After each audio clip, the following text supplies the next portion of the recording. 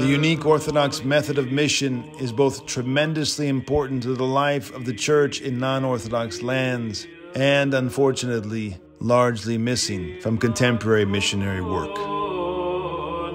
This present reality makes the book by Archimandrite Ephrem of Siatista, Noetic Prayer, as the basis of mission and struggle against heresy, all the more important, and the need for every Orthodox Christian to read it all the more urgent.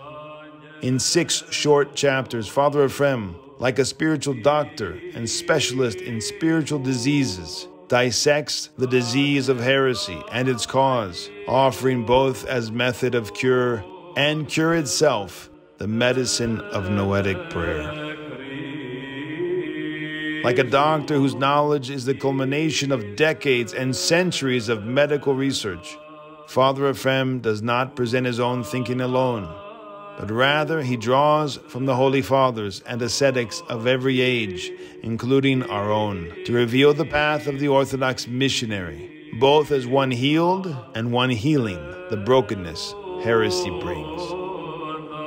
This book is required reading for every Orthodox missionary, or rather, every Orthodox Christian. For there is no Christian who does not seek to be made whole and bring wholeness and spiritual health to his neighbor.